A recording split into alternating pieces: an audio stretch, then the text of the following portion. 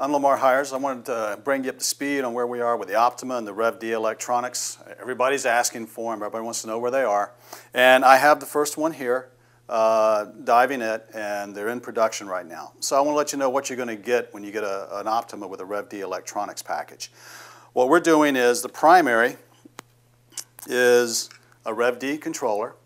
So you get your nice large display and your PO2s here that always stay on the screen in big content and never change or roll. So you've got that going on it. And what we also do is the new Diva is controlled by the primary. So what you'll get is a Rev D primary and a Rev C secondary that is strictly a backup.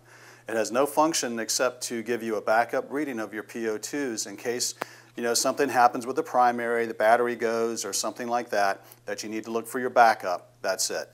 So no more of those shared functions between the secondary and the primary for your Diva and solenoid. Everything is on the primary.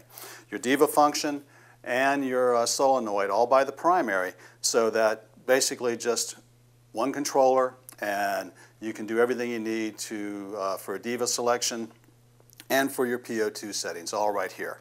Now the other nice feature with the Rev Ds coming out is the new Diva. It's got a lateral mount going across the face like this rather than up and down like this. So with that, you can adjust its setting to get it into your field of view by sliding it back and forth along this to make sure it's right there where it needs to be. Okay? This right here is the, you can see the LEDs on it, and there's also a reading light right there. Your buddy, on the other hand, sees that side of it, where there's a display where you can turn on for him to see your PO2s as well, which makes it very good in training situations when you're trying to see what your students' PO2s are, where you can actually look at them the whole time and see exactly what they're seeing. You don't have to worry about what's going on in terms of a hood or cover. With the new display, it's very easy to see, and you can rotate it to get it right where you need it to be, and depending on your the lighting you're in terms of being open water and a sunny day or at night, you can rotate it around to get the right positioning so you can read your Diva very nicely. Okay? So that's what's happening with the Rev Ds. We'll have them out very soon. They're in production.